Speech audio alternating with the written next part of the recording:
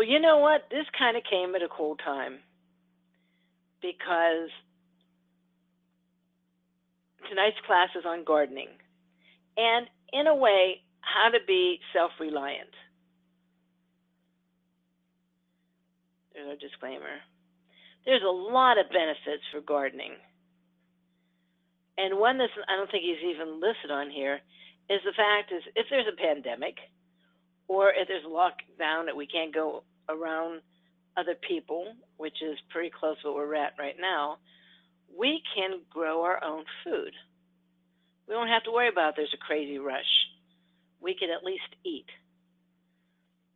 But other benefits is the fact that you burn calories gardening and doing yard work. It's an excellent way to move some of the lymph in your body. It can even lower the risk of certain kind of cancers, not just from moving around, which is part of it, but from the bacteria that's in the soil we absorb. It actually helps our immune system fight off other things. It helps reduce stress, it lowers blood pressure, and helps with muscle tension. Maybe not the first day, because muscle tension, sometimes you find muscles that you weren't even sure you had. And again, as always, this link is where you can find this information. When you see a link that I don't talk about much, that's what it is.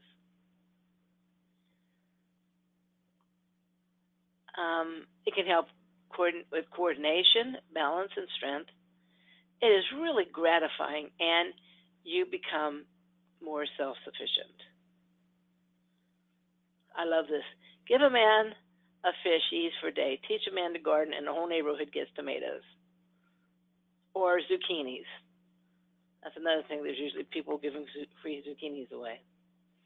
I'm LDS. I don't know if a lot of people know that. I belong to the Church of Jesus Christ of Latter-day Saints. And our prophet, long time ago, encouraged us to grow all the food that we are able to. Now, I can't say that I do that. But berry bushes, I have some of those. I don't have grapevines. Fruit trees, we have those. You know, if you're going to have a tree in your yard anyway, a lot of times if you get a fruit tree, it is helpful. The only bad thing is it does bring little critters like bees if you don't pick up the fruits. But if you have kids or grandkids, you always pay them pick up the fruit and dispose of it, put it in the compost or something like that.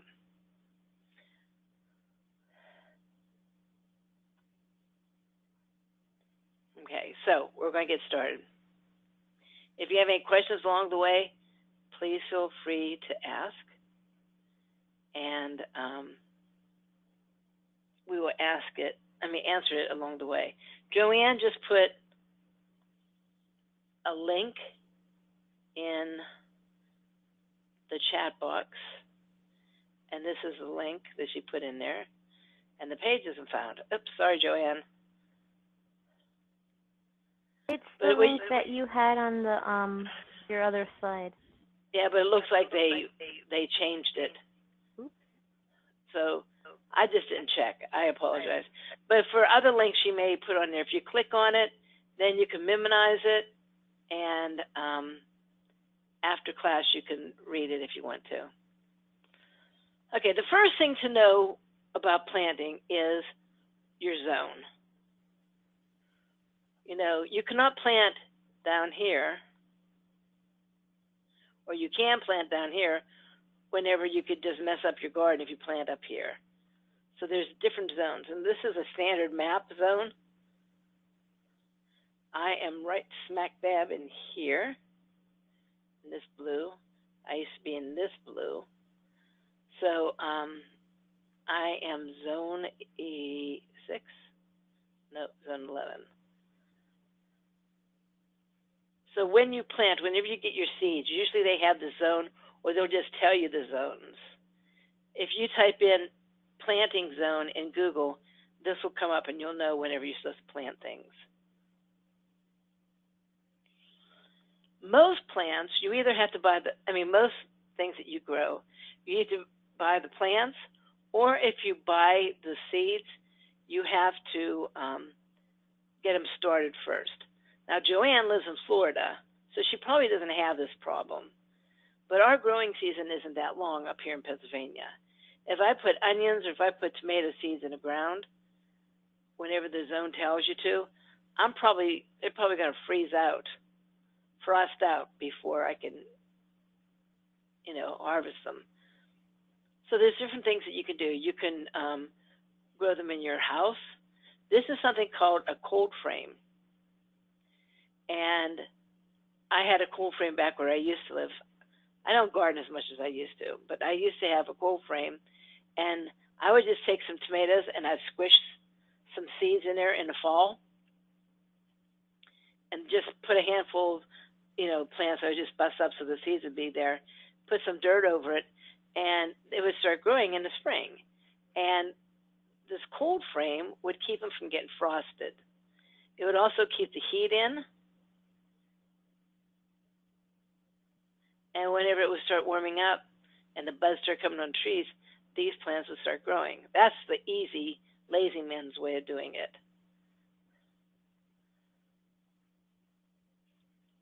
There's different times when you would plant seeds, do the plants, and root bulbs. So usually in the back of the package, it'll tell you. Pretty good guide for anywhere. I use seeds for things like beans, peas, zucchini, squash,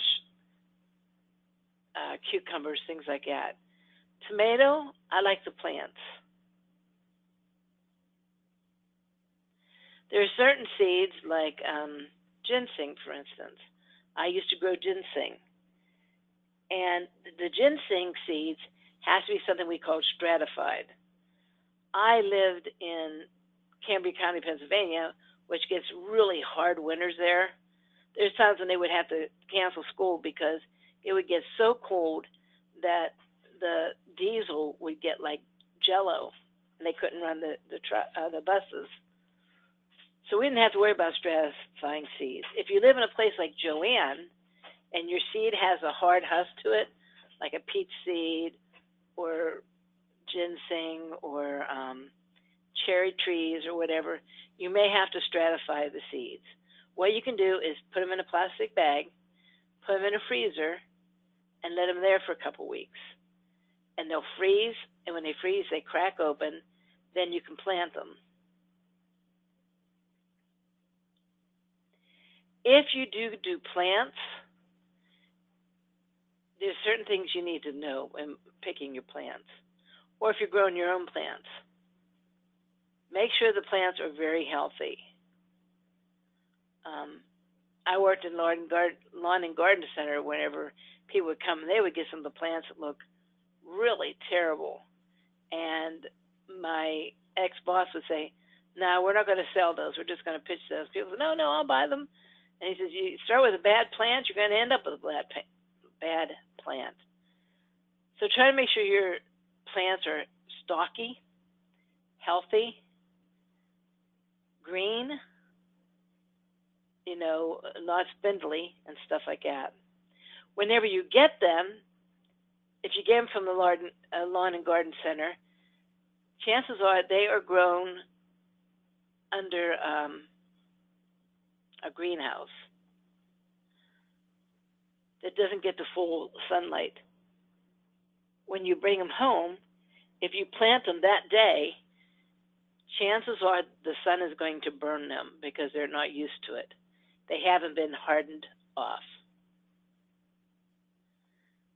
If you bring plants in from the greenhouse, what I do is I put them on the front of the porch that gets about 2 hours sun, and then the shade covers it the rest of the day. And then I'll maybe put a little further out and further out until they've been in the sun the full day.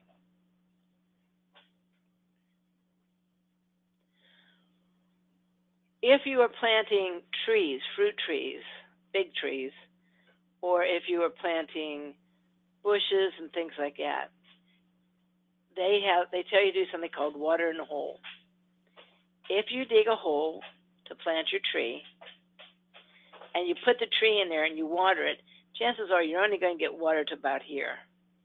while the roots are going to be down here. So if you dig a hole to plant a tree or a bush, fill the hole up with water. Let it drain. Fill it up with water again. Let it drain. Do that a couple times until it drains, but there's still a little bit of a mud puddle there. Then put just a little bit of dirt on top.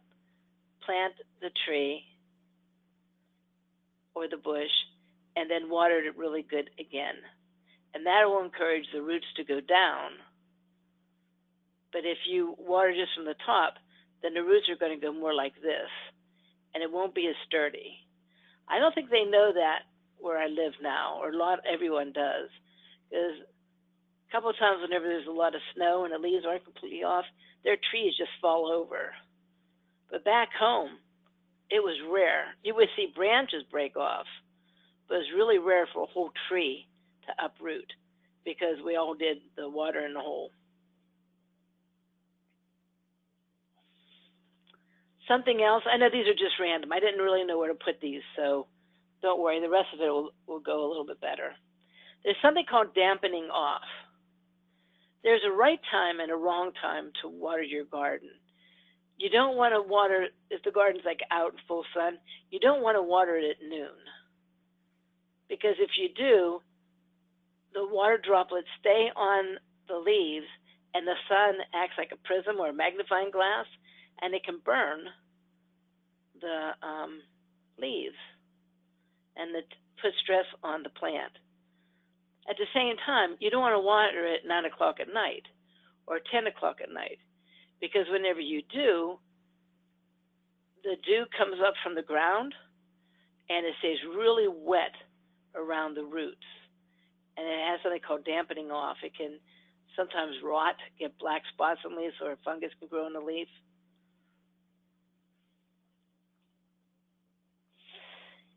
We're going to talk a little bit about rooting hormones, and we'll do that further on.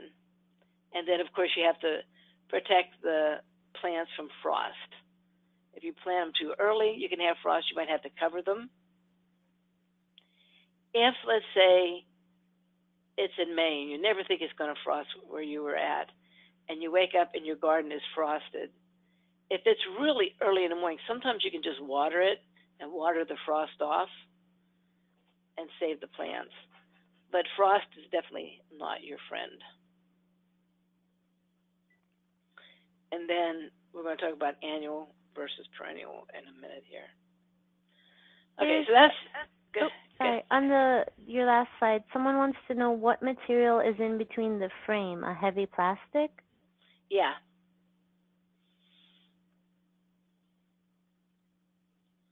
You can either do, you know how you can get like plastic, it almost looks like glass, or you can just get clear plastic and staple it. You can also do windows. That's what my cold frame was. It was windows. My stepfather changed windows in his trailer, and I said, hey, give me those. And that's what I made. Well, the sides weren't. The sides were plastic, but the top was windows. Just something that is going to keep the moisture in and the heat in and the cold out. If you put it like this, even if it snows, I would just let it go, and the plants would still, be okay.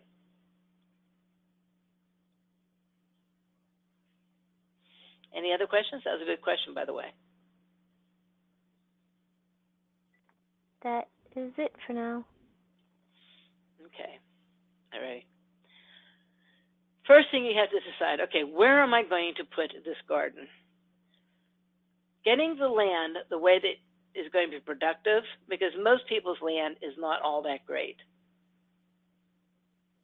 You have to do things to build it. And you don't want to spend all this time building this land, and then later on go, man, I wish I'd put my garden over here. So figure out first the best way to put it. One thing is it should have full sun for most plants. Now, if you're going to do like ginger or wild ginger or golden seal or something like that, of course it needs shade. But most annual plants need full sun. So make sure that. Look at where you're going to put your garden a couple times during the day. And if part of it is shaded, then you know that might not be the best place to put your garden. Where I live right now, we have our garden in a lousy place because the neighbor next door to us, the way the sun comes, they have these pine trees that shades most of our yard.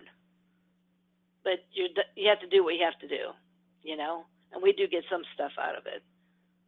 But try to get a place that's full sun. You want to make sure that there's going to be some drainage, and that you can change a little bit, but you don't want to do it in a swampland. Also, make it convenient. My brother is probably one of the best gardeners I've ever seen in my life. He can get more out of a little piece of land than anyone else I've ever known. But he didn't realize what he is realizing now. He planted up on the hill, away from where the hoses could reach. So he and his wife would take buckets and water the garden by hand. Well, now that he's heading, kissing 70 here, he's not so keen about where he stuck his garden. But he put so much time and effort into it, he hates to give that part up. So make it convenient. Get extra hoses if you have to do it. Because whenever you're sitting here, you go, oh man, it's almost supper time. I forgot to water the stupid garden. If it's going to be really hard to do, I'm telling you, you're not as likely to do it as if it's going to be easy. Also, you want to put it where kids or dogs or animals don't go around. If a kid plays baseball and hits the baseball in the garden, even if you said don't go in the garden, I'm telling you, they'll probably go after it. And if you break any of the branches off of these plants, it's gone. So make it convenient as possible. Good drainage, full sun. Then you have to prepare the soil. There's 3 levels of soil. There's soil that is real sandy, and that's if you scoop it up and you move your fingers, it's like sand.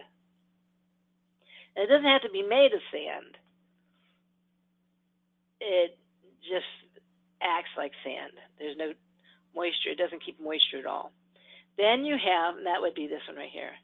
Then you have this 2 clay, and that's what this land here is. The land here has a topsoil, maybe about 1.5 inches, 2 inches, and then it's nothing but clay. Clay doesn't allow the roots to go down the way that you want it to go down.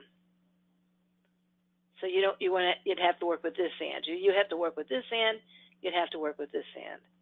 The best dirt is black. It doesn't fluff away like sand. If you take a big pile of this dirt right here in your hand, it would make like a little ball. But if you would just poke at it, it would fall apart easily. That's whenever you know you have good soil.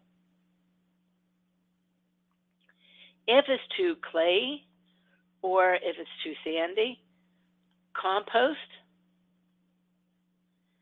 and manure. And we're not talking fresh manure. You don't let your dog go out and go wee-wee in your garden. I'll burn it. But you can get things like a 2-year-old manure, usually from a local farmer. We got dirt and stuff like that delivered here for $50. And they gave us a whole big truckload full. So you call around. You might have to Google them, online or whatever. And the compost, we're going to talk a whole lot about compost in a little while. You can do that yourself. That is what you can do for sandy soil. You can put manure and compost on clay soil as well, but you probably would want to add something like peat moss. And I know peat moss is getting kind of rare. They're kind of stripping the world of peat moss. But you can also use ashes, where I used to live, we had a coal furnace, and I saved the ashes and would put the ashes in the dirt, and then we mix it around because it was clay too. And after a while, it wasn't so clay anymore. It was like good dirt.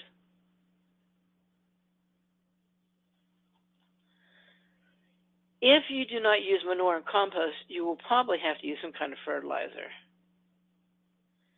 But the best fertilizer is manure and compost. It's good to check the pH of soil. I don't really do that because if you put ashes in with a little bit of lime and compost, usually the pH is within range that your crops can grow. But that is something you may have to look at. If you've been gardening for a while and you just don't get what you think you should out of it, it could probably be the pH. And another way of seeing if your pH is okay and your ground is okay in general is worms. Whenever you have this soil, you should not have more than this much soil without having 2 or 3 worms in it, maybe even more. If you don't, then that means that your pH could be off. It could mean that it's too sandy or too clay. There are places where you can buy worms, like on Burpee. I don't know if Burpee has them anymore, but there's places where you can buy a bunch of worms and you can either grow the worms to a certain size or just put them right in your garden and hope they survive.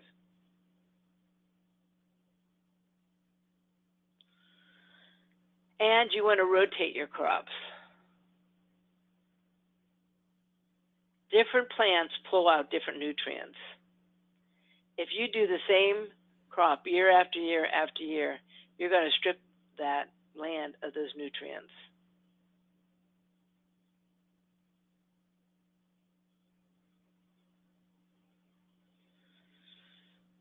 Okay, does anybody have any questions about preparing the soil? No questions. Okay. This is just a joke. This old guy, son was in the jail, and he says, "Dad, I'm sorry I can't dig up your garden this year." And, oh no, the old guy says, "I wish you could dig up my garden." So the guy says, "Don't dig up the garden. That's where I buried the bodies." And then the next day, the cops came in and dug the whole garden up for him. So that's what that is. All right. Now we're going to talk about compost. Compost is the ultimate recycling. It is a way of getting fertilizer, of fixing your soil, feeding your plants, and all that stuff for free. You can either buy a frame, build a frame, a compost frame, or you can go to your local extension office.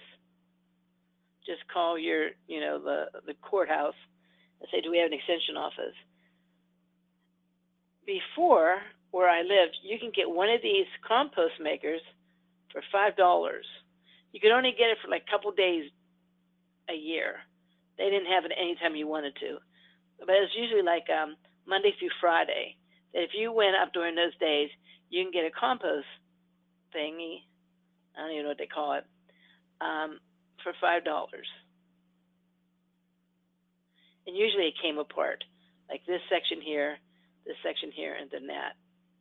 So you can put it in your trunk or put it in your backseat of your car. I don't like either one of these. They're a lot of work because whenever you put compost down, whenever you like peel vegetables or fruits or eggshells, I used to put eggshells in mine, you put it in a container and then you dump it somewhere and you mix a little bit of dirt with it and some water and it starts to decay and it comes like soil, really, really thick, dark, black, very productive soil. If you do it on here, you have to aerate it. So you would have to take a pitchfork and you would have to dig it up and flip it over and stuff like that. Same with this, and this one's a real pain in the butt to do because you either have to take this section off or this section off. Then if it gets too high, it falls all over the place. Not my favorite. But what's really good about this is since it's so dark, it keeps the heat. And the heat will cause the stuff to decay much more quickly than if you have it out in the open like this. So that's the advantage. You can do it yourself. This is probably the cheapest way to go. Someday, when I'm rich, I'm going to buy me one of these. It's called a compost tumbler. And you put the compost in there with a little bit of dirt and some water, and you spin it. It has, on the other side, you can't see there's a handle that goes like this. And you just turn it. And let me tell you, it really saves your back. Or if you're really rich, you can do the double-decker one. You know, some people dream of sport cars. If Ed McMahon came to my house, of course he's dead right now, but I don't think he's going to come. But if somebody came to my house and gave me $1 million, this is what I would get. This is called a Mantis, whatever. But on the other side is that handle like this. So you can put all the stuff you want to compost in here, the water, a little bit of dirt, and all your peelings, and you turn it, and then this one can be empty. And while this is brewing, you can put some in here. So this is like amazing. They're a couple $100, like $500. So they are expensive. But the person who did this was actually had to been a gardener, because it is very easy to turn. They had one at a fair that I went to. And even though it was really heavy inside, I think they had 2 things of cement, it was really easy to turn, even though it was heavy. And it was high enough that if you put a wheelbarrow under here, you could just tilt it and all the stuff fell into the wheelbarrow. So if any of these guys are rich, I'm telling you, this is the way to go. By any chance, are you able to give them that link, Joanne? Let me try the first link. Not the Tumblr one didn't work.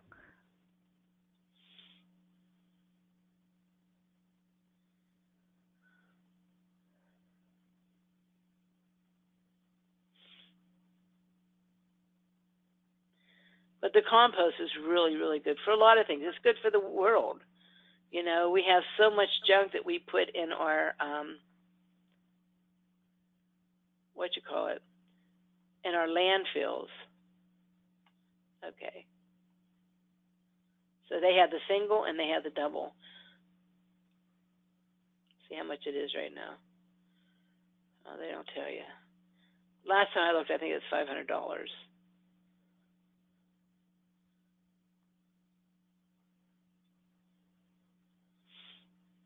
Okay, $649. It's been a while.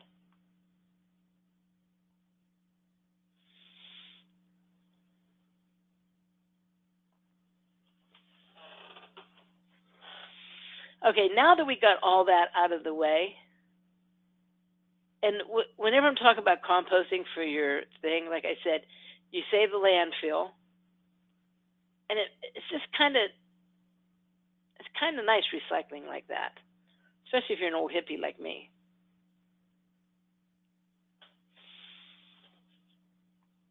Now we're going to talk about individual plants. Asparagus. Anybody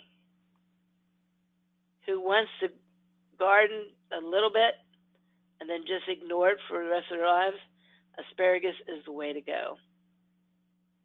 If you plant asparagus the right way, 30 years later, you can still harvest that asparagus with very, very little work. Easiest plant ever to grow. But it takes a lot of preparation. Asparagus absolutely needs a lot of drainage. Matter of fact, I would water my asparagus the first week, and I never watered it again afterward, ever, even during a drought. Never had to water it again. but planting it is really important. What you do is you dig down about 18 inches to, or about 18 inches deep. Then you make that soil really, really nice. You put in some compost, you put in some peat, moss, whatever you need to do to keep it nice and loose and well drained. Then you plant the asparagus, probably about, it says 1.5 feet apart. I probably did mine about 1 foot apart, because it doesn't spread this way. They do get heavy and high, but 1 foot apart is fine. And after you plant them, you water them every day unless it's rained.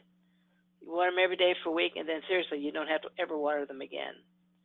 And every spring you just go out, and as they start growing, they start peeping out of the ground, maybe 8 inches, you just cut it off. What I did is I used to have 24 plants.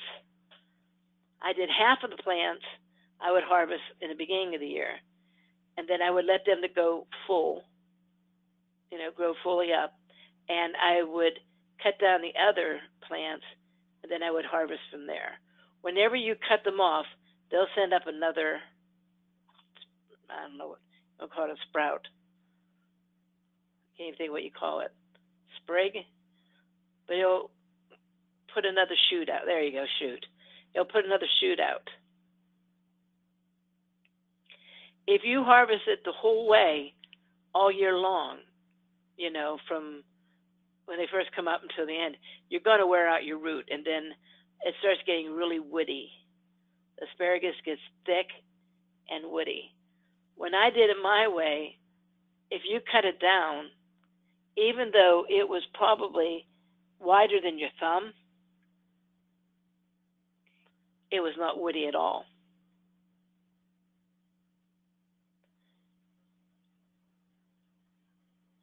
They love deep sun. And you don't grow them deeper than 6 inches, but you prepare the soil, like I said, way down here. So you prepare all this soil, which is about another foot, and then you plant them right here. But this has to be well drained so that the roots can go down.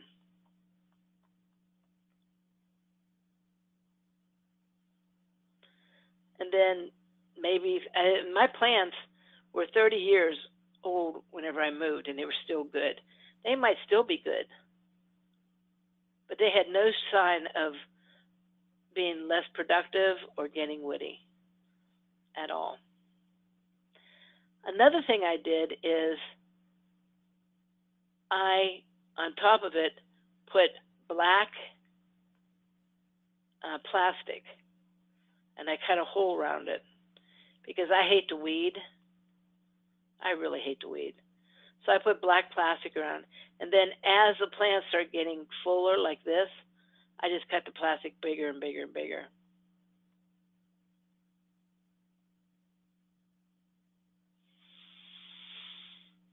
Asparagus is really very good for you. It's good for your kidneys.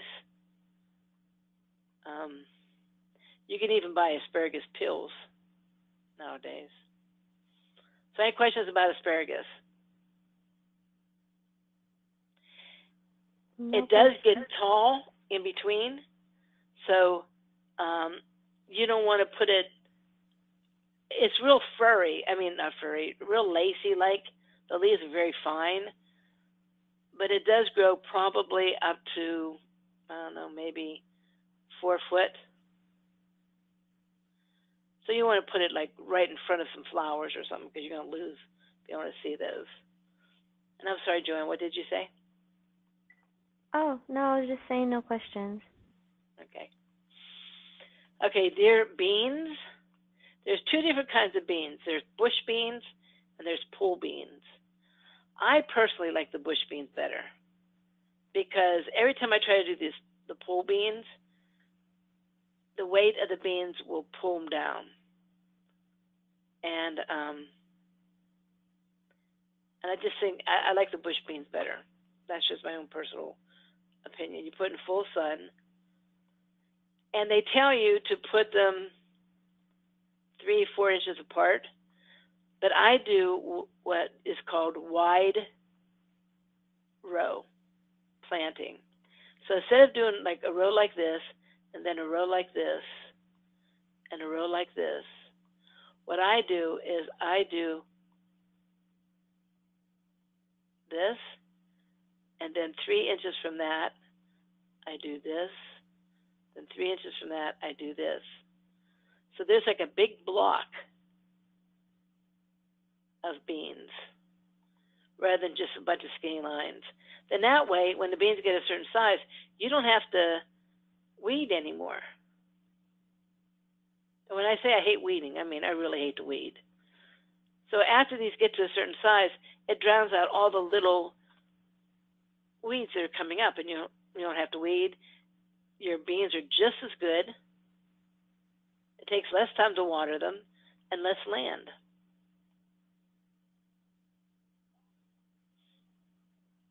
To harvest them, I usually look at how many days in the package. So let's say the package says 60 days. I don't know how many days it is. I don't remember. I used to, but I just look at the back of the thing. And the day that I'm going to plant them, I will put an X on my calendar whenever it's about time to check them again. And I'll check them maybe a week before that, because sometimes they're a little bit early. Depends how much water, how much sun they've had. Or sometimes it takes a little bit longer for the same reason.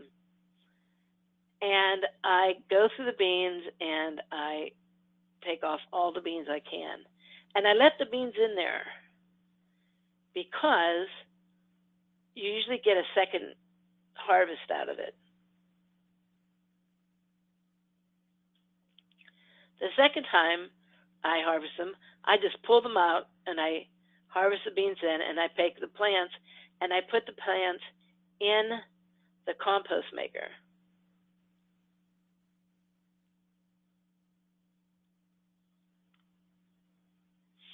Any questions about beans?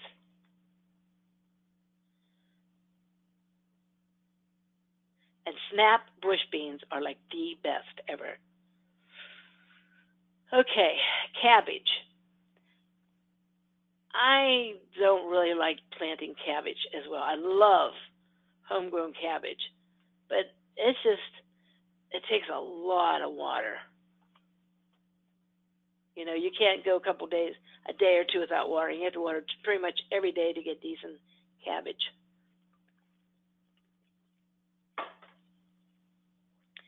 I usually get the little plants. The plants that when I get them, they're probably about 5-6 inches high, and I plant those. I leave a good enough space so they can get big. If you get them too close together, they don't get very big. There's a couple plants that are like that.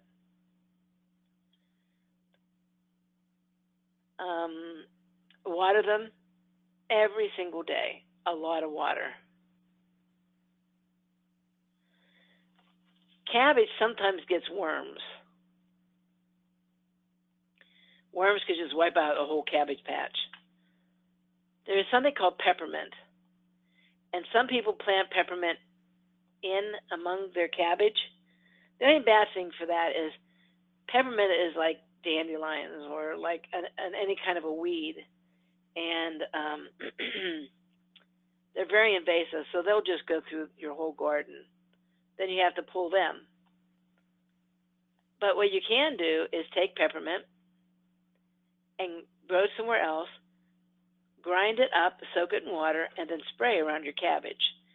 Peppermint is a natural cabbage worm killer. Cabbage worms will not go anywhere where there's been peppermint sprayed on it. And the peppermint doesn't burn the leaves or anything like that, and it's non-toxic. So if you spray the peppermint water on it, you could just harvest it like 5 minutes later and eat it and it not hurt you.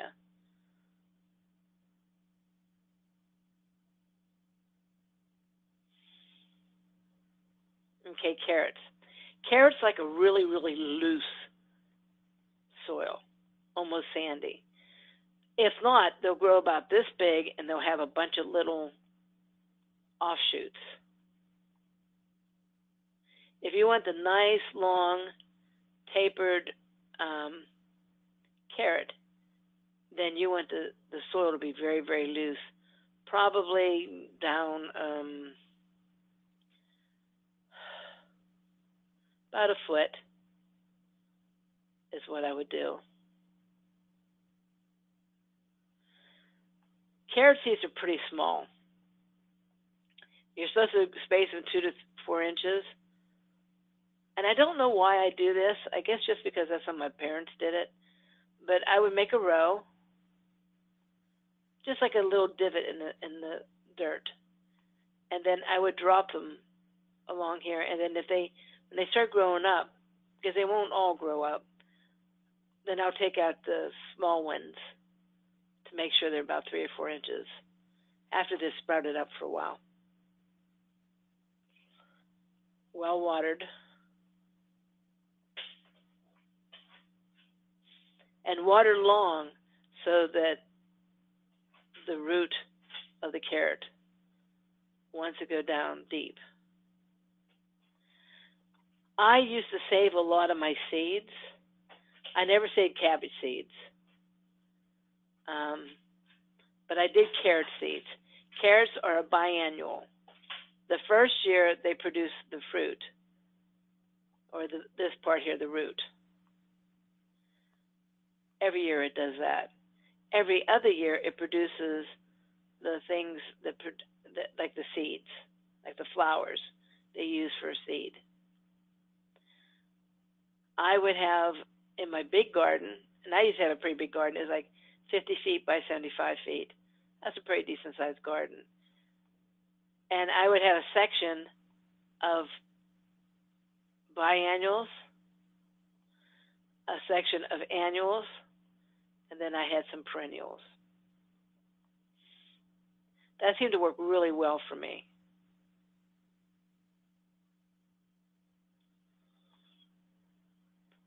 Carrots are pretty amazing.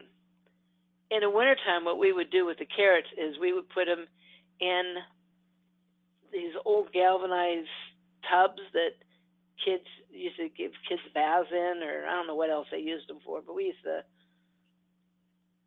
when we would be all stinky and stuff like that, sometimes my mom would put it out there and would spray each other with a hose and take a bath in these big galvanized pans. But we'd fill it up with sand and plant the carrots in there. We'd have carrots pretty near the whole year long. You can also keep them in your garden as long as you can get them out of the soil. If your soil doesn't freeze the whole way down, they're not as tender towards frost like other things were. Oops. Any questions about carrots?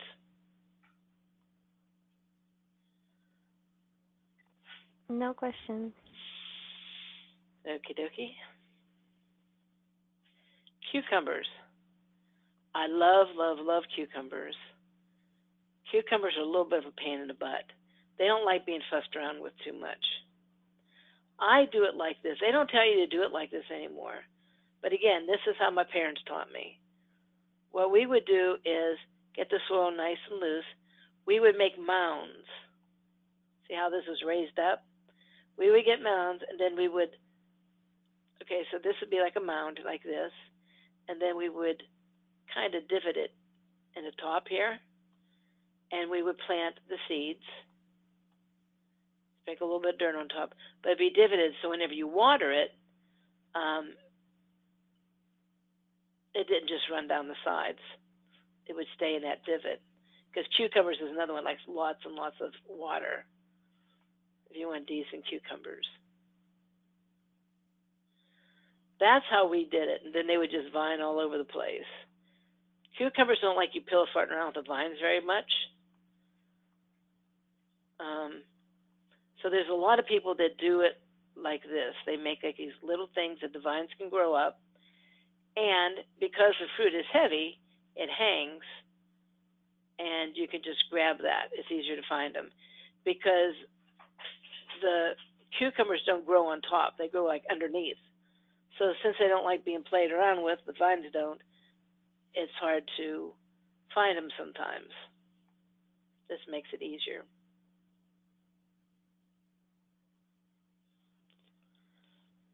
Kale, really easy. Kale and lettuce and things like that are all pretty much the same way. You just put it in soil. It doesn't have to be very deep because their roots don't go very deep. You want to make sure it doesn't stay soggy because then it rots. But you water it pretty much.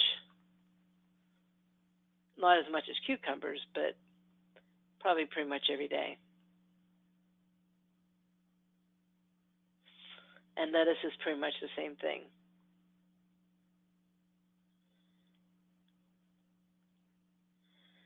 Same with the sheep sorrel. What else we used to grow? Can't think right now. Sheep sorrel, we used to grow that same way as well. Onions, starting them from seeds, you should start them now. If you want to grow your own onions and you're going to do a seed, inside the house, start your seeds now. And you'll still end up with just a little thing like this that you have to plant, which is a pain in the butt. What I used to do is get onion sets. The seeds are really good for the green onions that you like eat the whole onion clean up to here. The set onions usually are bigger. So they're the ones that are about the size of a tomato. When you get the onion sets, there's kinds that have been treated with chemicals. If you're trying to go organic, that's not the best way to do it. If you make sure that the ground itself is good and has a lot of drainage, you probably don't need that. I think that treatment they put on there is to keep it from like rotting or dampening off. Was there a question? No, just letting somebody in. Okay. Onions are really good for the immune system. You know, this coronavirus going around. Onions and garlic contain sulfur, and they really help you fight things. If someone would get a cold, for instance, I even do onion poultices on the chest. Onions and garlic are the only two things that actually allows the heart muscle to cleanse. So onions are a good thing to have in your garden. And we used to just go out and get the green onions and just eat them right out of the garden. You'd bite the roots off, spit them out. Well, first you wipe it off in your shirt, of course, get the dirt off. Bite the roots off, and then just eat the whole onion. Not necessarily the most sanitary thing, but... Okay, peas. I don't think I would try to grow peas in Florida. Peas like cold. If you're going to grow peas this year up north, I would put them in now. Or you can put them in the fall. But they're not going to do too good growing in June and July or August.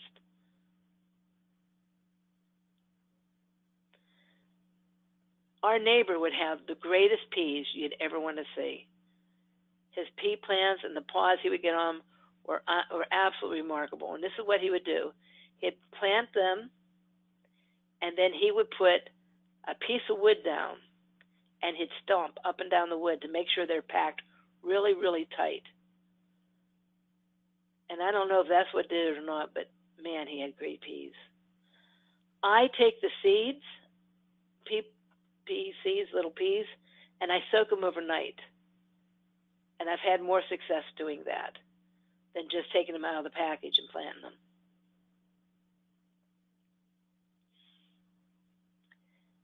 Peas will tend to need something to grow on and vine up on. So if you put sticks in, I don't know if you can see them here, but there's a stick here, here, here, and here, and then string. You want to put the string on because, you know, they're going to be growing in between the poles too, but it will fall over if you don't. So that kind of keeps them all together. And you want to put the beans in pretty deep because plants get heavy enough that it can cause the whole thing just to fall down on you. And they like lots of water.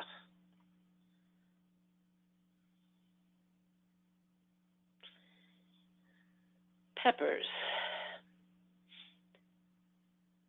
Peppers are the plants that some years you have amazing. You have so many peppers you don't know what to do with, and the next year you hardly get any peppers at all. I could never understand what I was doing wrong the times that happened. I don't know if that's just the energy of the earth that does that or whatever. I usually, for peppers, I buy the plants. I don't grow them from the seeds. If you are going to grow them from the seeds, then you want to start them now in the house.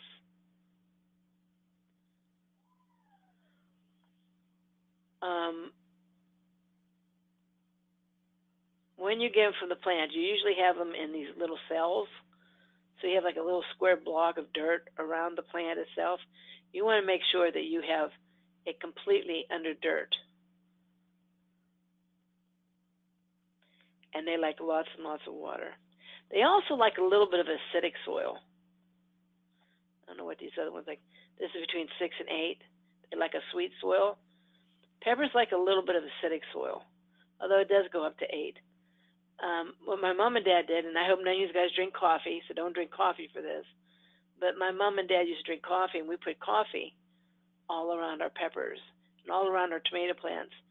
Seemed to really make them grow well. After I had to garden on my own, my next door neighbor would drink coffee, and I just asked him for his coffee grounds. He gave me his coffee grounds, and I did the same thing.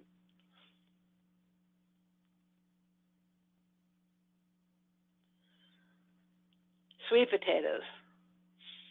Most people get sweet potato plants, and that is the easiest way to do it, because starting sweet potatoes is a little bit of a pain in the butt.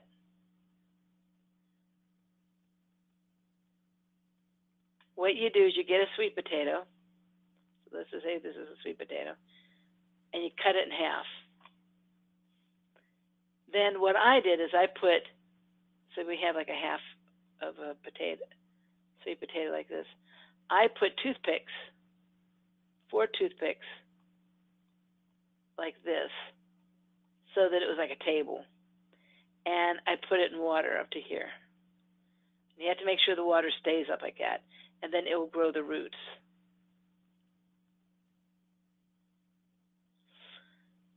Whenever you grow them, you can cut like an eye off with a little bit of the potato, and you plant that. And then you cut this one off, and you plant that. And this one, I probably do these two since I'm so small, and do that. So you don't have to plant the whole potato in there. You can cut it up in several parts.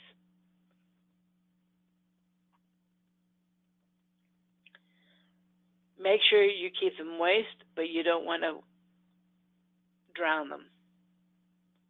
So you want to water every day, but you don't soak it like you do other plants. Their roots do not go deep like regular potato plants do. Then whenever you want to harvest them, you just take them off, let them on the ground for a couple hours, and put them in your house or put them in a cool place. But you don't wash them off. You just kind of break all the dirt off that you can. And sweet potatoes work better if you let them age for a while. So if I would pick sweet potatoes today, I would not eat them today. I would probably eat them in a couple weeks. They become sweeter and just so much better if you do that.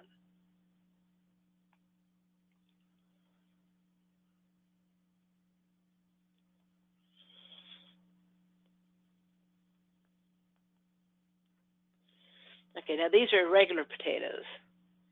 These you grow in deep. These you don't. Just until, I would probably put the dirt up to here. So up to there. Maybe about a half inch above it.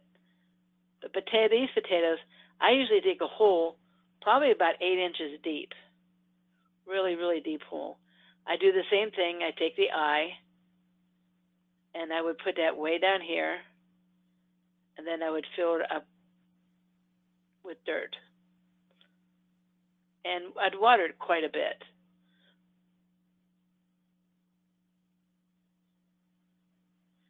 After it starts getting up like this, I might even put more dirt around it after the plants get higher. You want none of the potatoes to hit the sun because they turn green and they're toxic then. You want to make sure that the potato is really down. You also want to make sure that all this dirt here is loose. If not, you won't get as many potatoes.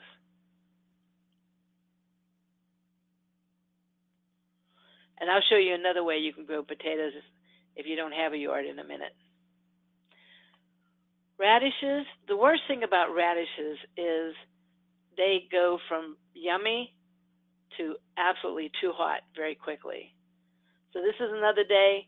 Look on the back of the package and put an X on your calendar so you know whenever you're supposed to harvest them. This skin should be very thin. If it gets too thick, it gets really bitey.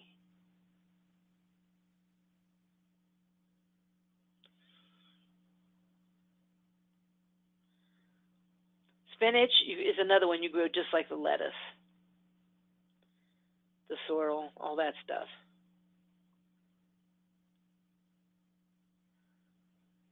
Okay, zucchini. I grow zucchini like I do the cucumbers on hills. Again, I'm not really sure why my parents did that, but we always had amazing zucchinis. So I do that. I do know that they like drainage. That's probably a big part of it, is so it can drain. Now, if you plant it down here, they can be like little puddles. Matter of fact, when you wash, when you water them, all around the mounds is like a mud puddle. But they're damp, but they have drained off. You can do a couple things with this. You can take the flowers of the zucchini and put them in batter and fry them. Oh, so good. Then whenever the zucchini starts growing, you don't want it to get too thick. You want it to get, I don't know, maybe about a foot, a little over a foot. If you let them get huge, then they're too tough and they don't taste as good. Same with crooked neck squash. And you want to make sure that your zucchini and squash, or different kinds of zucchini. I like the black Joel zucchini and the summer crooked neck squash. Those are the names of them. But if you mix other kind of squash in there, they will kind of cross-pollinate, and you end up with stripes and all kind of craziness. It tastes okay, but you're not getting the full. If you save the seeds, you're not getting the pure species, as it were. I don't think species, strain. Water them a lot, a whole lot. But again, the soil has to be such that they can drain off. Excess can drain off. There's a question. What do you use to deter squash bugs? You know what? I rotate my crops. I have never once, and I've been gardening now for about 35 years, I have never had squash bugs. So quite frankly, I don't know what to do. Where do you live? What state?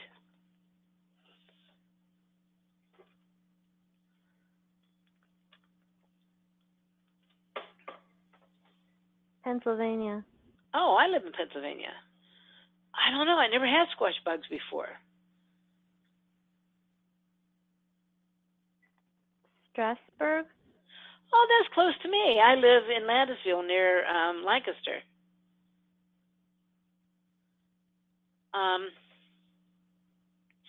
I really just don't know. Do you rotate your crops? Do you move them from one part of your garden to another part of your garden? Because a lot of times the bugs and the worms and stuff like that, what they do is at the end of the year they crawl down into the dirt and they get in the dirt and they leave larvae and stuff again. Then the next spring they come up and they. So if you move the squash, they're not particularly bright and they don't go all over the place looking for it. So if you have it planted, let's say here, one year, then the next year you move it 20 feet over here, you may end up not having the bugs. She says she has a small garden, but yes, she does rotate and she gets some every year. Well, you know what? Why don't you email that to me and I'll look it up? Because since I never had them, I never had to worry about getting rid of them. I did have a real problem with potato bugs for a while because I didn't realize potato bugs, tomatoes, and potatoes, the same bug likes both of them. And what I did is, towards the end of the fall, is I put black plastic down and I kind of baked the soil as it were, because the sun hit that and got it real warm. And the next year I didn't have potato bugs. But I don't know what you do for that. So if you email me, marysherbs1@gmail.com, I will look it up for you. I'll ask my brother. Okay?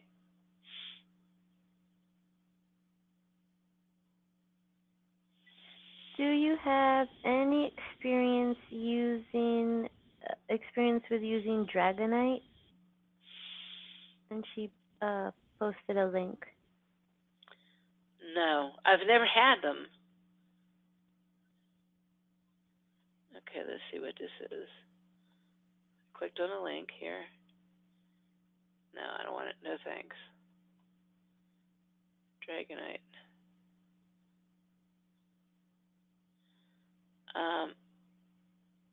No, but that's something you can look into.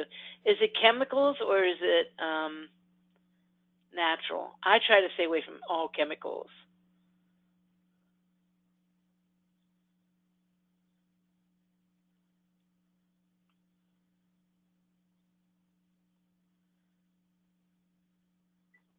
Volcanic salt minerals. Oh, okay, that should be good. See, I do work with my soil a lot. Not here where I used to live. I moved down with my daughter. I used to live in the Johnstown, Altoona, Pennsylvania area. And there my garden was smoking. Now I don't do it like I used to. But I worked a lot with my soil. And the healthier your soil is, usually the less bugs you have.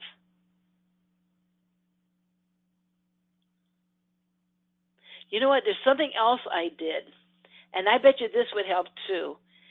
And I'll tell you in a minute here. We're going to talk about different techniques of gardening.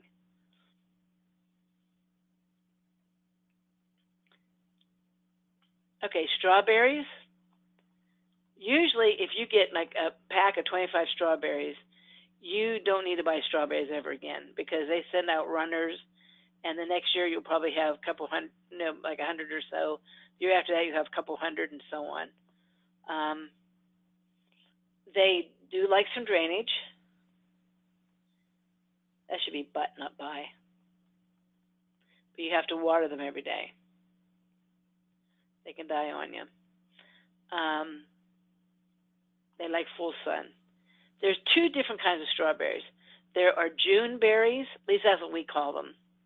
But there's some berries that go like crazy in June, and that's the kind of berries you want if you want to make jellies, because you want to make jelly every couple weeks. And then there's everbearing. I like the everbearing because I would just eat the strawberries, you know. I didn't make a lot of jellies. And my strawberries would start producing strawberries in May, and even if there's snow, sometimes I would get strawberries until November, all summer long. Now, it wasn't as many as this, there would be like maybe 2 strawberries on a plant. These ones I would say are probably June bearing strawberries. But I had them down my sidewalks. I had long sidewalks to my mother's house next door, and I had them on both sides of that. And then the sidewalk went into my house. And seriously, every day you can go out and pick a handful of strawberries. Then, as I said, if you have a strawberry, it'll put out a couple runners, probably 3 or 4 runners a season. And then you just cut that off and you got another plant.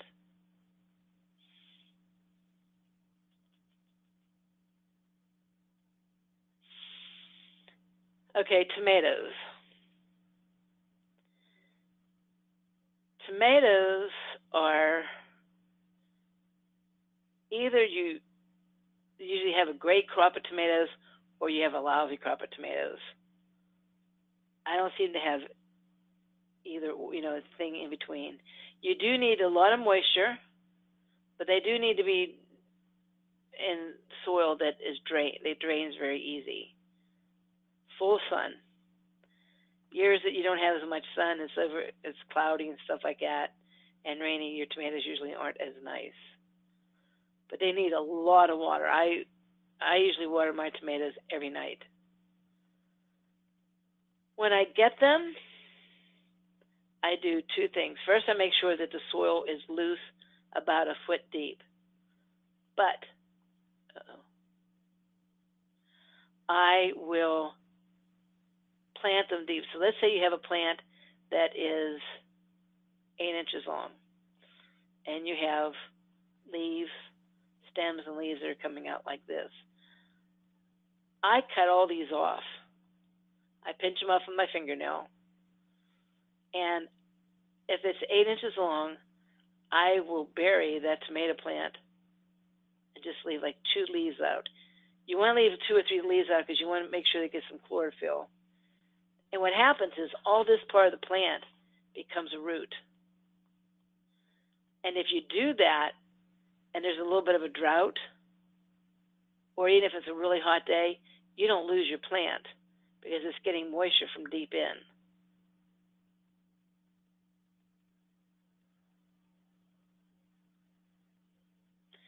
I also leave a pretty decent, I would say 18 inches at least, between them, and I cage mine. So whenever I buy I have cages on hand, or the first time I bought the cages, when I have the plant, let's say this is plant, I put the cage in right away, and I put it in really deep so it's nice and sturdy, and then the plant will start growing up through the cage.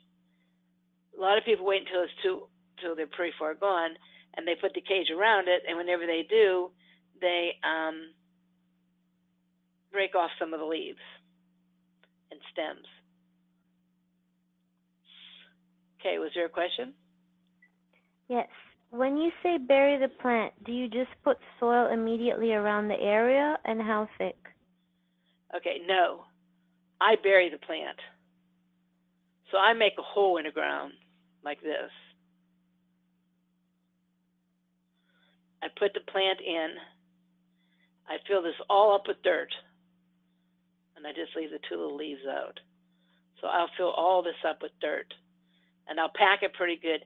And the first time I water it, and I should have told you this, with any kind of plants, the first time you water it long and hard. Because you want to get all the dirt around the plants, that there's no air pockets around the plants. Any air pockets around the plants, that part of the roots die. So I water it until it looks like the water's not going to soak in anymore. Then I'll water the plant next to it, and then I'll come back and I'll water it again. I'll water it like 3 or 4 times.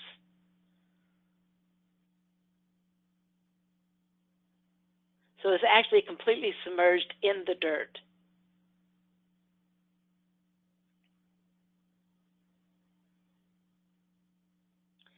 Some people also do somewhat the same technique and take off all the roots, and they plant the tomato plants this way.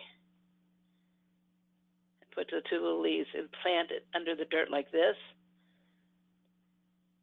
The roots love warmth and sun. So if you do that, a lot of times your plants will grow more quickly, but they don't seem to be as sturdy. So that's what I like this. And you see how thick this stalk is here? That's what you want, because if not, the weight of the tomatoes can start splitting the stems. Well, not so much just because it's hanging down. But whenever it's standing up like this, the stems can split on you.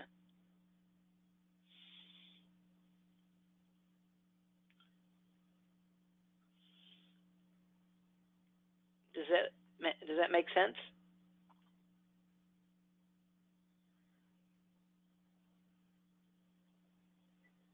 She says thanks. She'll try that for sure. And there's another question. What type of tomatoes do you plant? All right. To make my tomato paste, to make my spaghetti sauce, I like Amish paste. If not, I do use Early Girl, Big Boy, or Rudiger's. Rudiger's, that's my favorite, but it's a little juicy. Early Girl and Big Boys are usually, they bear fruit more quickly and a little bit more. And like last year, no, not last year. Last year was lousy. The year before that, I had hanging tomato plants. Since I live in my daughter's home,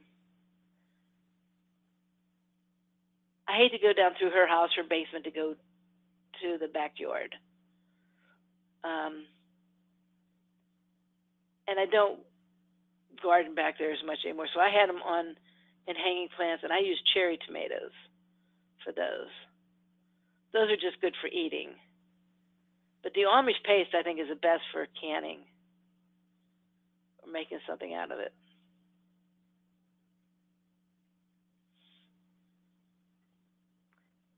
And throughout the growing process of tomatoes, do you pluck off the branches that don't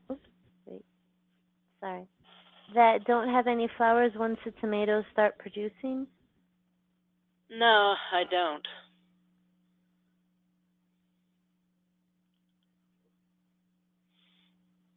I don't know why. No, I don't do that. I know people do that sometimes to make sure that the tomatoes are bigger. Like, I know you can do that for like pumpkins and different things that you will get a bigger plant. So like if you have a pumpkin vine, you can either have 10 little pumpkins, or if you keep pinching all that off, and usually you eat the flowers, you end up with a huge big pumpkin. But I've never done that with tomatoes. Do you do that with tomatoes?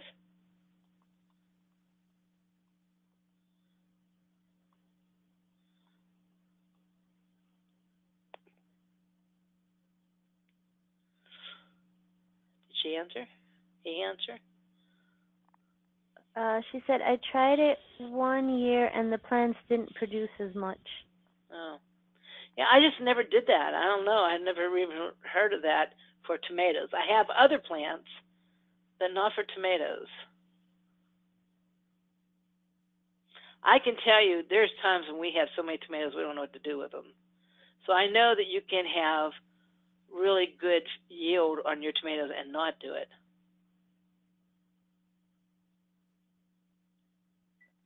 She says, I thought I'd be giving them more energy to grow bigger, but it didn't work that way. It does for some plants, but I never heard it done with tomato plants. You know, I don't know everything, but I definitely would do it with a pumpkin or something like that. But yeah, I don't think you have to do that.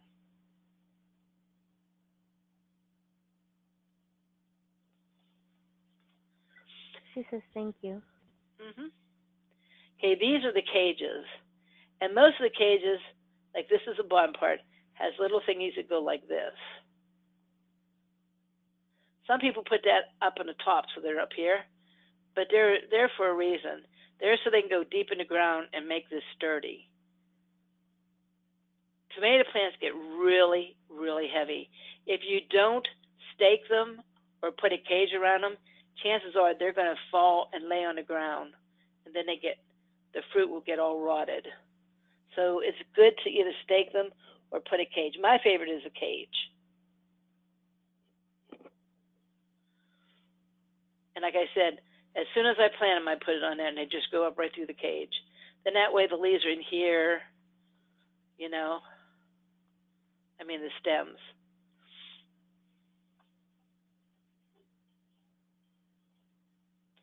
This is staking them. You take a piece of wood and you put it on there, and then you tie the tomato plants up. When I used to do this before I could afford the cages, and the cages aren't that expensive, I was just really cheap, I would use old nylons, back when I actually wore nylons. Because if you use a string or something like that, it can cut through this as it gets heavier. And then it just breaks off and you're not getting anywhere with it. But if you use the nylon, that helps.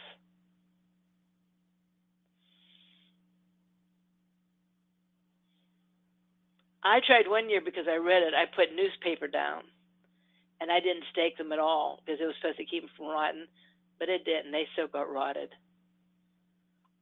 The tomatoes got rotted. Okay, so those are different vegetables, the most common vegetables that people grow in their garden. If you have a certain vegetable you want to know about, like I don't like okra, so I don't know how to grow an okra. I have no idea. But if you have a plant that you want to grow and we didn't cover it, if you want to ask right now, I can tell you what I know about it.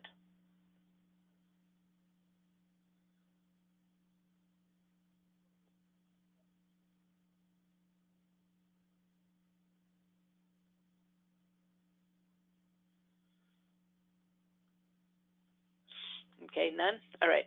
Then we're going to talk about different things that you can do, techniques. Raised bed, wide row and raised bed are better than single row. Do you see how there's like a group of plants here?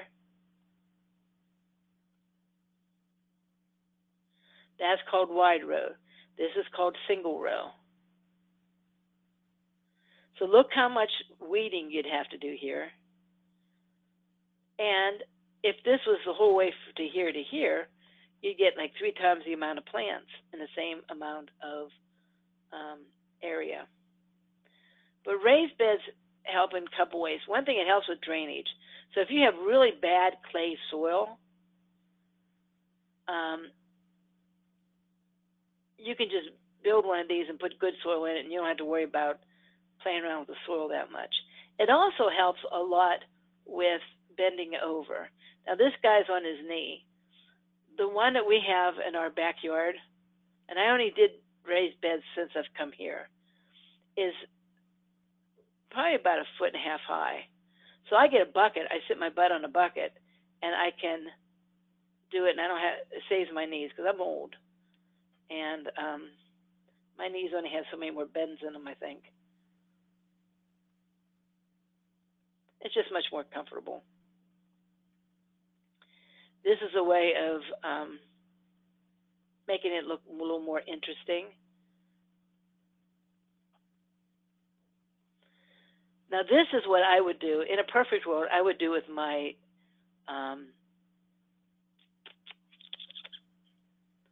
cucumber plants, because they would grow up the pole and then the fruit just hang here. I showed you that one back further, but it wasn't as big as this one.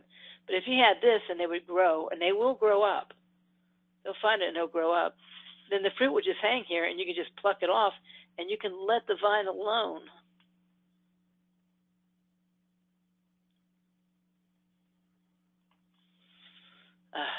Okay, pest. I used to live where I was surrounded by woods on 3 sides. And I mean, many yards to many miles of woods. It all depends what size you're talking about. And I don't have near the amount of pest problem as we have down here. We live basically off of a main road, and there's houses quite close together, much closer than it was where I used to live. You could throw a ball from my house and break the next guy's window easily. But the pests here are crazy, and I think it's for a couple reasons. One, I think it's because nobody around here grows a garden. So this is like the Keller smorgasbord. Keller is my daughter and son-in-law's name. And all the critters from all over the place have like a smorgasbord in our backyard at night. And that's been our biggest problem here. You can put up really heavy-duty wire. What I would do is I would get wire at least from about here down, and I'd put really skinny little wires. I'll show you in a minute what that looks like, because that's what we did for the bottom. Because little bunnies can go in there. So you want to make sure that it is really small, including this chicken wire. Rabbits can get in there.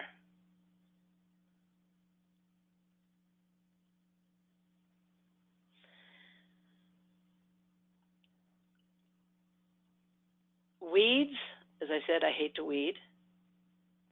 The wide row helps. You can take grass clippings. You know, a lot of times whenever you mow the grass, you can get this bag that you put on it, and you can put the grass clippings all around your plants, and that will keep the weeds from growing up. You can put leaves the same way. This is what and this is what I was thinking, the lady who had the worms that attacked their squash, this would probably be ideal for you. A friend of mine had 5-year-old hay in those big circles that go like this. Do you ever see them in the yard? They look like big, they usually cover them like with white plastic or something like that. Well, he gave me 5 of those. And he delivered to my house, and I rolled them on my garden, my 50 by 75 foot garden, all 5 rows. All 5 big thingies of them. And it was about a foot deep of this hay. I just had to open a hole, and I put my plant down in the dirt. And I just left the hay kind of rounded. It did a lot of things. It kept all the weeds out. I did not have to weed my garden at all that year. It was full of spiders. The spiders kept down all the bugs. I had no bug problem at all. And that's what I did for my potato bug problem.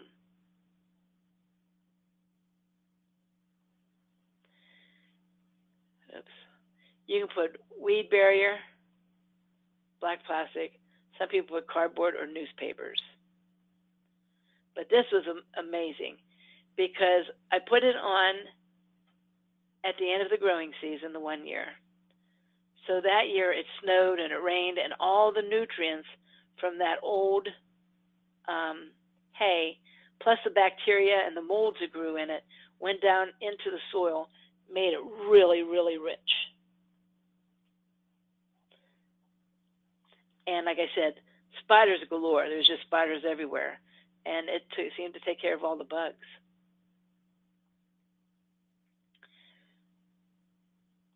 The times whenever I did have bugs before that, I would take capsicum, which is cayenne pepper that's really, really hot, and garlic. And I would put it in water, smash up the garlic with the capsicum, soak it in water, then I drain it off, and I use that as a spray.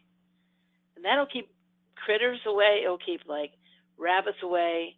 It'll keep bugs away. The only downfall is every time it rains or every time you water, you'll lose some of that, so you have to spray it pretty often.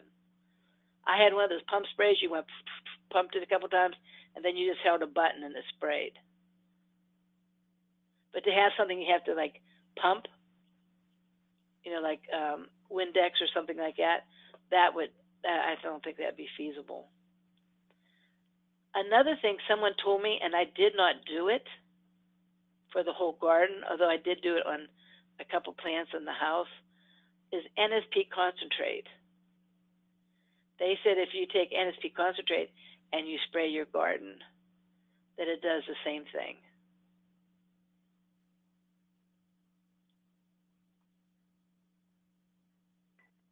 Someone's asking if isn't that a cleaner, a household cleaner? It is. Yep, but it's a non-toxic household cleaner. So it's a household cleaner that people sometimes brush their teeth with it. I don't because, ew, it tastes terrible, but it's non-toxic.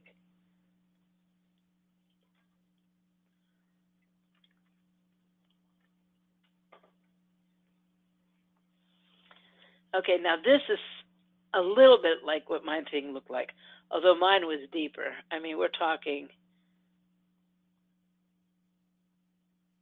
a good foot to 18 inches. I mean, it's really a lot deeper than this. But see, anywhere where all this hay is not going to grow up weeds. The only thing is you have to make, and this is vitally important, you have to make sure that the hay is at least 3 years old. If not, all the seeds to the weeds are going to be in that hay are still going to be viable, and you will have weeds all through your garden. So make sure that it is at least 3 years old, at least.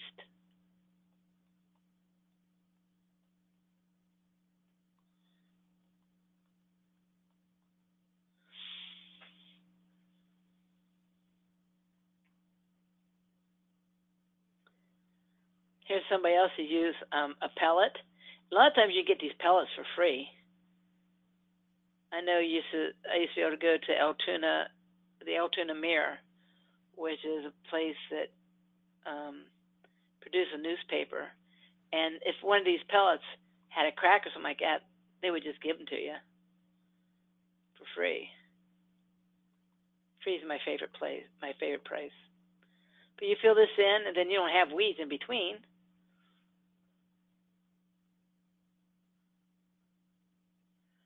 Another thing, these are shoe racks. I think most of these things are, I'm not really sure what that is. That almost looks like that can't be potato. Well, anyhow, most of these I think are herbs. But you can put dirt in and hang it. It'll keep the critters away.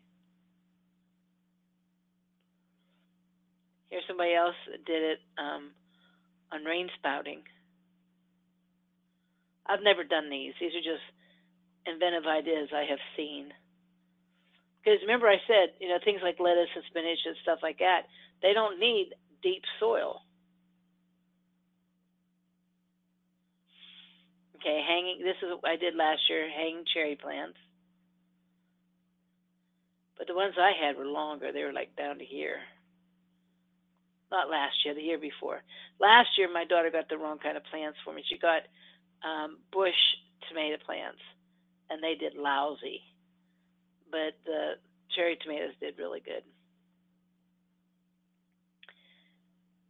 You can hang tomato plants upside down.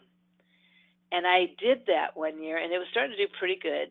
There's two problems. One, they didn't get much sun, because that part, the garden in the back doesn't get hardly any sun anyhow, just part of the day. And tomatoes love, love, love sun. And then the other thing is it was real wide, and I'll show you a picture of it in a minute. And my dog kept on running underneath and breaking them all apart. I have a 110-pound mini golden doodle. And he'd run through there and just busted up the plants like crazy. But this, you have the plant growing here. The roots are getting the sun. and then you can put stuff for salad on top. Very efficient way of growing a plant. Here's someone that made a trellis for their things to grow up the side of the wall. Well, this is going to keep the critters from eating it as much, and it makes it easier to harvest.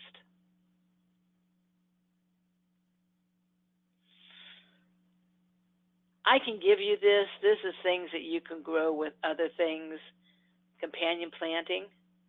Remember I told you about the peppermint and the cabbage? Well, there's different things like I don't have any of these. Marigolds. Bunnies usually don't like marigolds. So if you put marigolds around your garden, it a lot of times keeps the bunnies out. Unless you live in Landisville. This worked at home in Patton, Pennsylvania. In Landisville, nothing. They would just eat the marigolds down. They have mutated animals down here or something. I don't know. This is something my brother did. He lives out in the boonies, and he has a lot of gardens. He had the garden on top of the hill, I told you, but he also has other gardens. He has like 1, 2, 3, 4, 5 gardens in his land, on his 3 acres of ground. And he built this chicken pen. The chickens can go inside and sleep and roost at night. And then he puts this with a little hitch in the back of his thing you mow the grass with, lawnmower, but like the little tractor type lawnmower. And he can move it. So he'll have them like this, and then in a couple days he moves, not a couple days, a couple hours he moves it, and they eat all the bugs. And he does it in the spring. He doesn't do it like during the tomato time, but they'll eat all the grass and the early weeds down to nothing. It'll be like plain, and then he moves it, and he does that, and then they poop, which fertilizes the ground.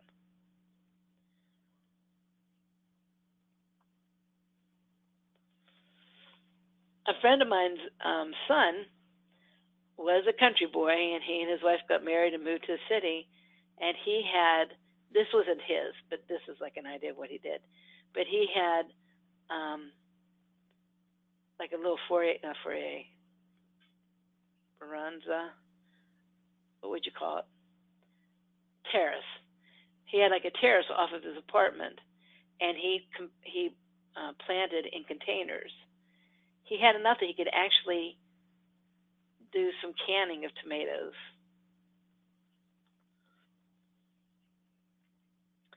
This is something else some people do. I don't know what these were from, but you can move them around.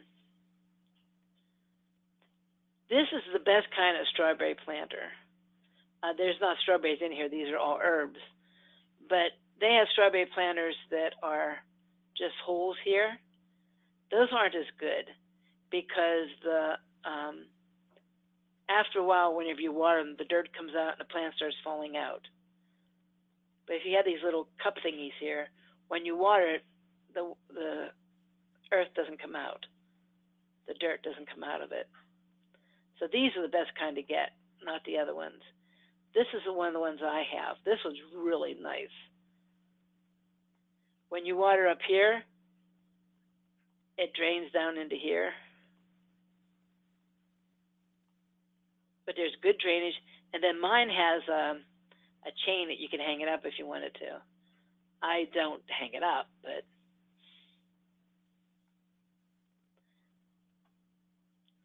so what you do is you plant the bottom one, and then you put the one on top, and you plant that one, and you put the other one on top. And you just spin it around once in a while to make sure, turn it so that they all get the sun. Here's someone kind of made his own out of stuff.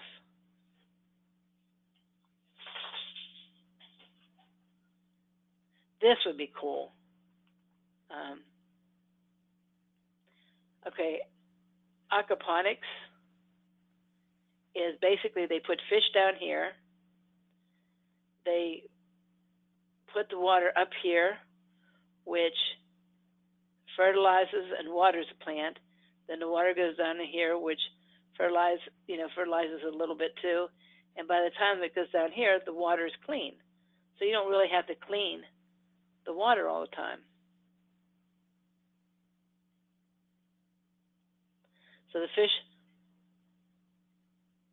fertilizes the poop fertilizes the plants, and the plants cleanses the water. I don't know what this one's trying to see. No, I can't do that. Here's another thing that you grow plants: cucumber, squash, gourds,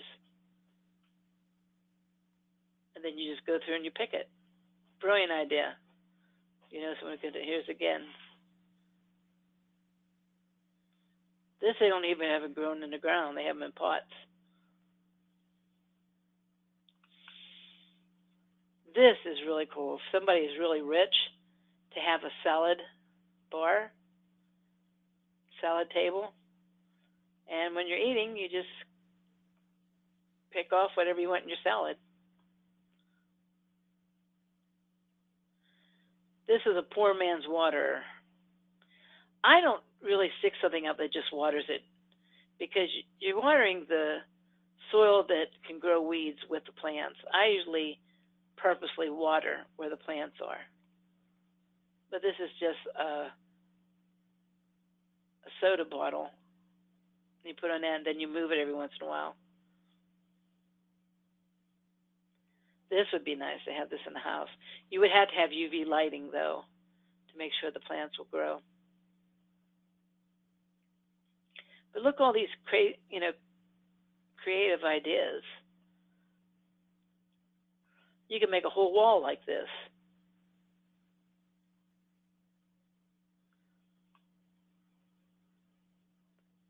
You can plant it in everything, anything.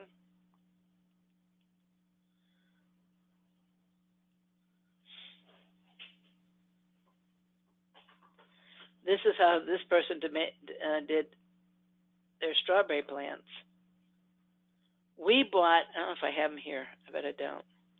We have planters that we bought like that has this hole right down the middle, and then this around. You put the plants in there, and then when you water it, there's holes through here the whole way down. So you just water this tube here, and all the plants get watered. You don't have to worry about the plants falling out of the holes. Somebody made a shed, and they had their garden on top of their shed. That would keep rabbits and stuff like that away.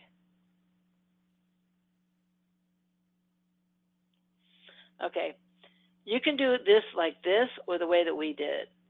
The one year what we did is we got a black garbage can, and we put a little bit of dirt in it, not much, maybe 3 inches, and then we put the potato plants in, and we filled it up to 6 more inches. So it'd be a total of 9 inches from here to here. Then as the plants started growing, we added more dirt, and we kept adding dirt until it hit the top of the thingy. And you have to water it really well, because you want to get the water the whole way down. But the potatoes will form along the roots. So the deeper the roots, or the more roots there are, the more potatoes they are, because the potatoes develop like this. And then we took a tarp, and we dumped out, whenever the plants start dying, we knew it was time to harvest, and we dumped out over the garbage can, and we rooted through it, and we got all the potatoes out of it. Or you can do it this way, and just keep adding the boards when you add the dirt. The black garbage can was really easy, because you just had to tip it over. You didn't have to take it apart. This would be cool. That's how they grow their strawberries. If you have a hill and you don't really have any place to garden, you can trellis it off like this. Put steps, and these are places where you can sit to work the garden. This person has a slide you can slide down. I don't know if I'd do that. The kids would play on it. They have these kind of things that you can grow in your kitchen now. They're really, really expensive, like $1,000 or some dollars or more. But same with this.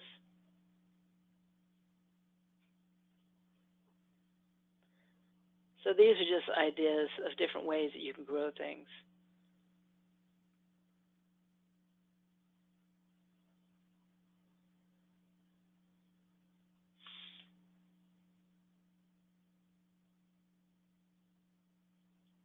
Isn't that cool? And they're pretty, easy to take care of. So if you don't have a garden or a big lot, say you just have a walk path, you could still have a little bit of a garden.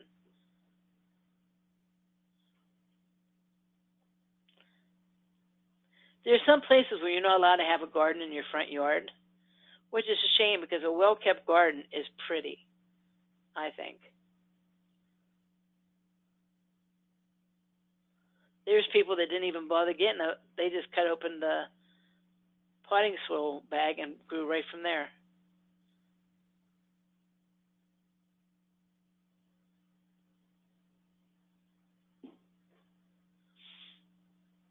Okay. Again, these could be herbs. Another thing is I had chives. Chives are a really pretty plant. They look like a certain kind of grass, and they get these real pretty purple, puffy flowers around them.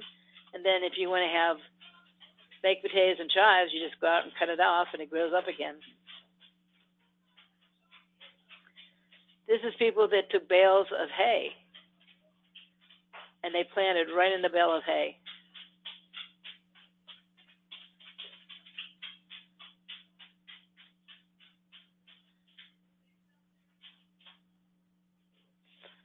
There's a guy down the street here that has one of these. What he does at night is he pulls it across. I think it does two things. I think it keeps the animals out from eating it, and anytime there's frost or anything like that, they would be protected. It'd be easy. You just pull over like this, and he must lock it or something. It looks like it's pretty straight, because even if it's windy, it stays closed.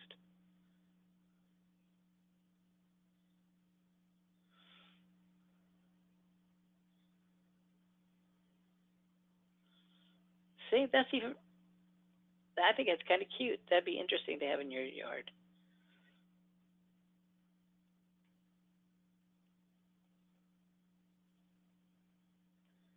These are just so imaginative. I think this is to keep out the bugs and the animals, the chickens going up around there.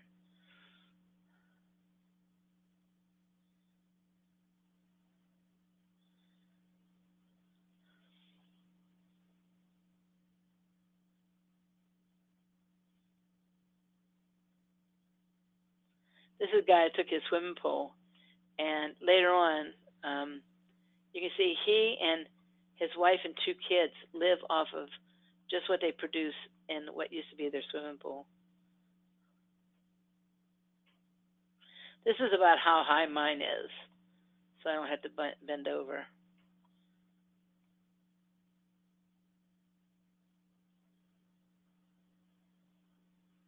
Oh, here's our tomato thingies. And they were really cheap. I think like $25. I mean, strawberry thingies.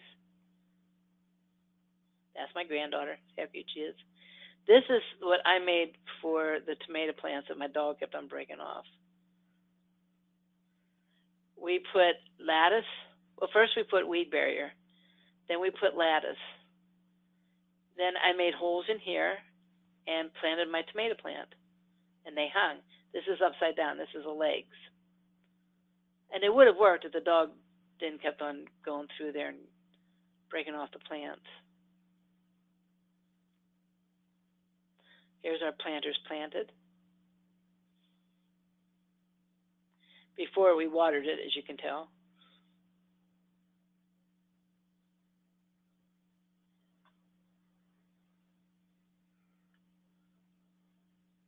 I think we had 5 of these. Then this is my plant for my herbs. Another pot we had for herbs. Since the backyard keeps getting eaten. Okay, so this is higher than it looks. This right here, from here to here, is 4 foot. So this is what, about 2 foot? Because see all these trees back here, it doesn't get much sunlight. You can see the sun over here, but oh, here's my tomato plants. I even have them planted. See my tomato plants hanging down? I don't think the lettuce was coming up yet.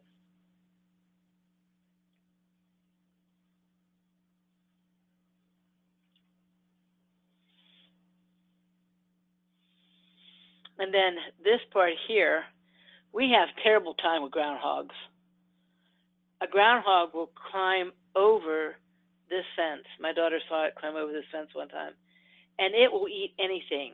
Usually tomato plants, you don't have to worry about animals eating tomato plants because they're not so nice tasting. When I lived where we had raccoons and deers and everything, we didn't have tomato plants being eaten. But here, the stupid groundhog was eating our tomato plants.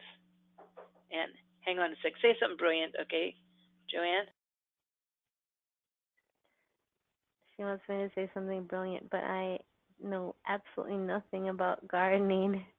Do many of you have gardens? Where I live, we don't really have an opportunity to. Okay, I'm back. So,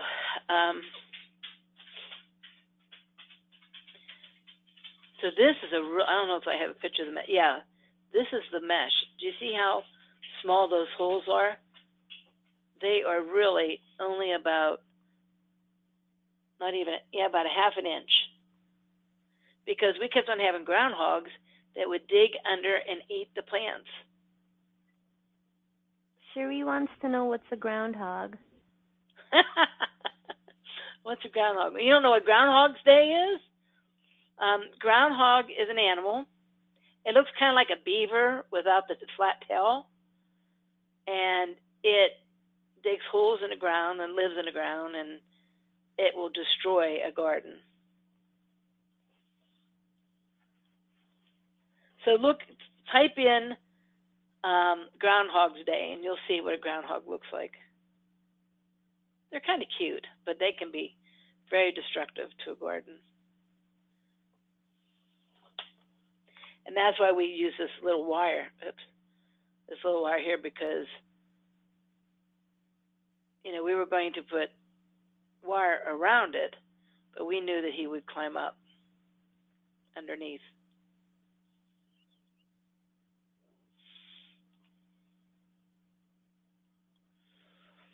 Okay, not a very good picture, but this is a picture of my chives. Sage. I put sage in the front to keep down bugs. Sage, lemongrass, helps keep down ticks and bugs.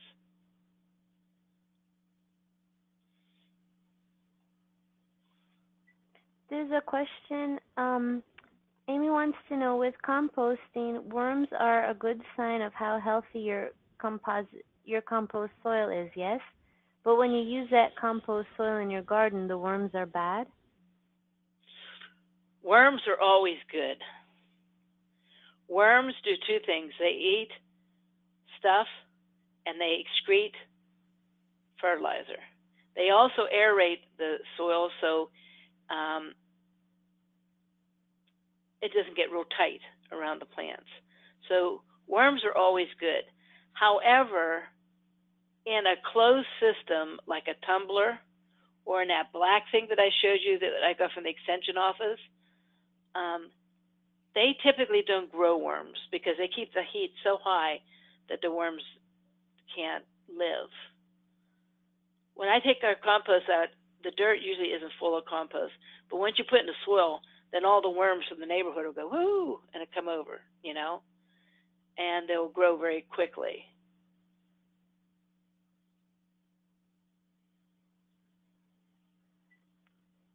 She says, I think I got confused when you were talking about cabbage and cabbage worms.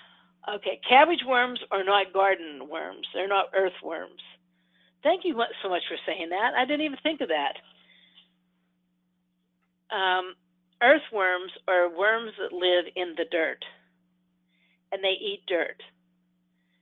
Cabbage worms are worms that are whitish, and they actually eat inside of the cabbage, and they eat the cabbage from the inside out. They're two different things. The cabbage worms remind me more of, can't think of the name of the word, grubs, like a grub worm. So let's see here.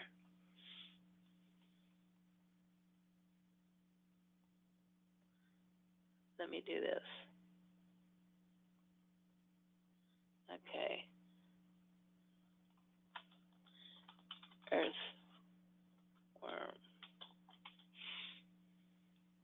These are earthworms right here. These are good. You want as many of these as you can in your garden. I don't think you can have too many earthworms. Okay? This is a cabbage worm. Like a worm that would hit a tomato. So they're like this. Well, I guess they get greenish too, but they kind of like a whitish. These are cabbage worms, and they eat the cabbage and destroy the cabbage. So there are two different kinds of worms.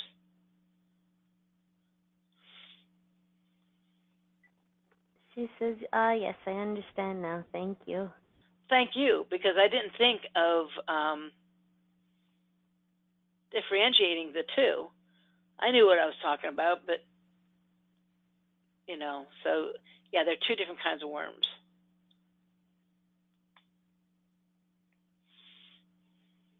Oh, you see how small this is? This is the bottom of our one raised bed. Look how small that is. That's the kind that you would want.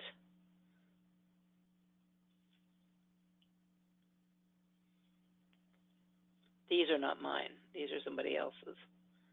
But there's like a little seed here. There was one that, a bench that whenever I used to work at a lawn and garden center, there's a bench that they had that you could grow different kinds of herbs. And you sat down on the bench, and sitting down on a bench would bruise the herbs, and it would give you this smell. That's pretty cool. Here somebody uses cedar blocks. Again, I would use a different kind of wire here, because if you have little bunnies, they could get in there. Okay, these are things that mosquitoes do not like. Lemon balm, catnip, marigolds, garlic, rosemary, basil, lemon, thyme, lavender. You put those around where you sit at night, and the mosquitoes will stay away from you. Also citronella, but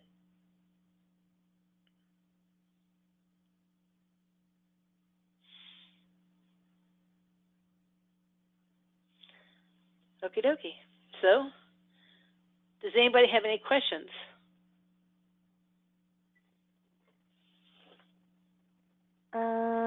Amy says, I love creeping thyme for ground cover. Get rid of grass. It smells like lemon when you step on it. Yeah. We had some chamomile out there, and you could smell the chamomile whenever they would mow the grass. It smelled so good.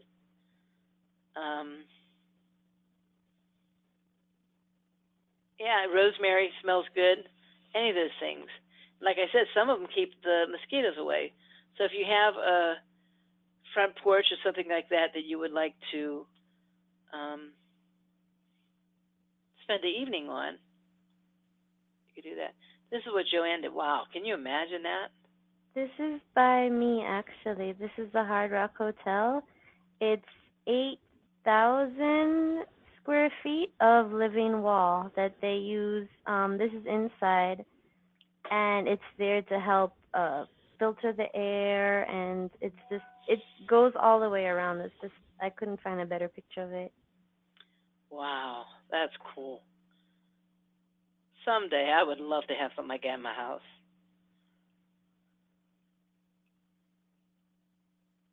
I do bring that thing, that one strawberry planter that's on 3 tiers in, and I can use the fresh herbs to cook. You can bring it inside.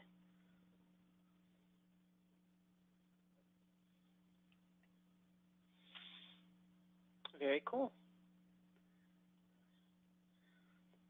Okay, so there's a lot of reasons to have a garden. There are so many. Oh, I didn't even have the seed savers on here, did I?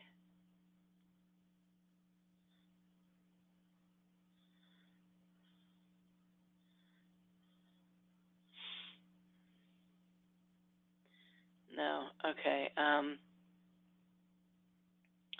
But I use, whenever possible, non-genetic modified plants. I use Seed Saver. Quite a few of Burpee are. I'm not convinced all of Burpee are. But genetically modified vegetables are not as healthy for you. Matter of fact, there are some things that actually indicate that genetically modified plants can cause cancers, allergies, different things in the body. There's also something very nice about just going in your backyard and picking your supper. It's just, you won't know it until you've done it. It's just really cool. And, like, the coronavirus, things are going to be hitting us financially. I think coronavirus is all blown out of proportion. But I do believe that things are going to be tough financially and food-wise for a while, mostly because of the panic.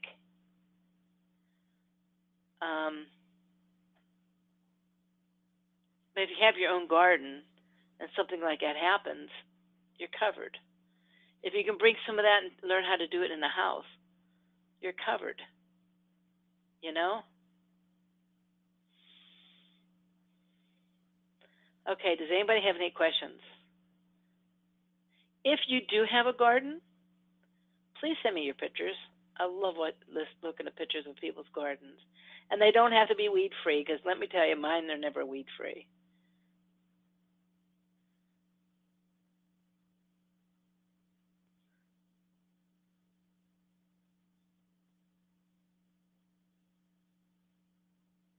Okay.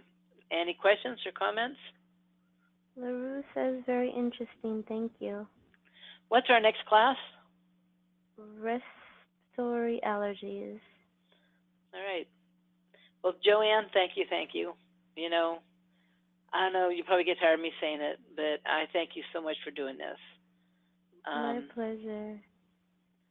Well, it really makes it so much easier for me, and I appreciate you doing all that. You go way beyond. Oh, thank you. Amy says, great webinar. I'll send you some photos of our gardens through the years. Julie says, thank you, ladies. LaRue says, I have a raised garden at our summer camp. And Bonnie says, thank you. Well, good. Well, thank you guys for coming. And hopefully we'll see you again sometime. All right. Well, you all take care. And Joanne, thank you. And if you need me, you can contact me. I guess Joanne doesn't do a lot of gardening, so this time maybe just contact me. Yeah, I have a black thumb, but it was very interesting. Did you ever get comfrey plant? It died. How did you do? Oh, you must have a black thumb. I keep trying to tell you, I've killed a cactus. I'm not exaggerating.